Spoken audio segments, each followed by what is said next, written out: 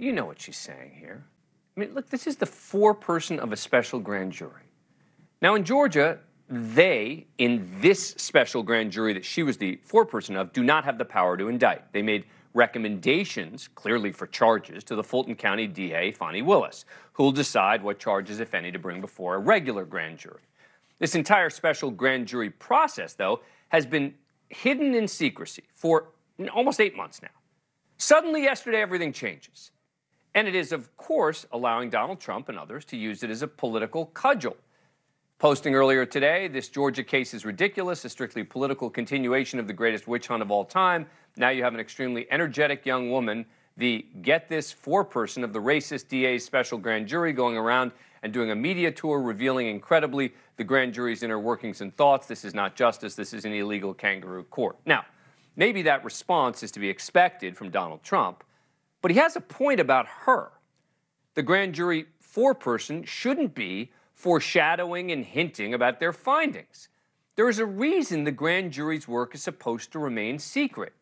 And yet, in interview after interview, she just kept playing this like it's almost a game. Did you recommend charges against Donald Trump? I really don't want to share something that the judge made a conscious decision not to share.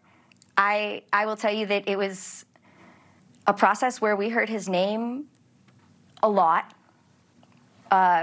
We definitely heard a lot about former President Trump, and we definitely discussed him a lot in the room. And I will say that when this list comes out, there are no major plot twists waiting for you.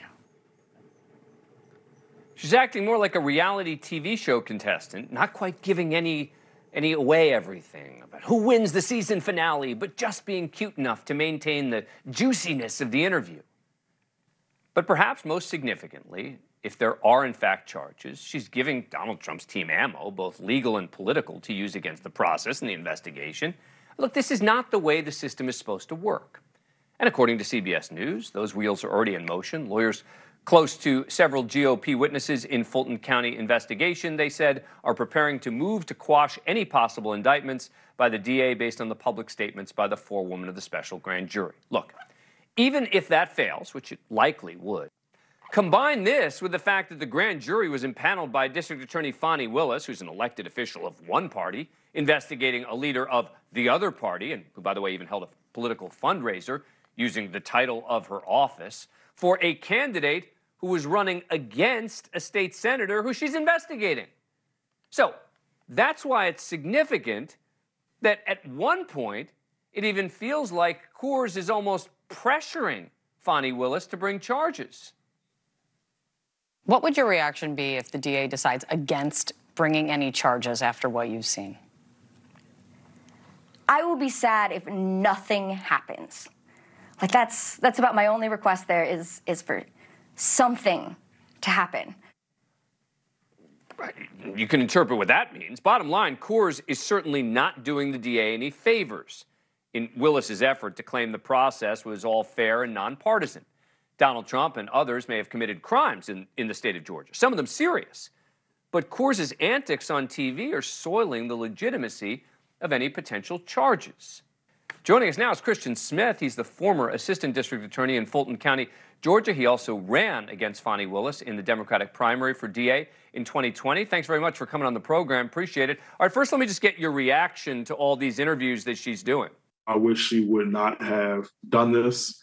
But, I mean, everything around former President Donald Trump seems to be always in the media, always a circus, always along these lines. Let me ask you this. Is it illegal what she's doing, or is it just improper?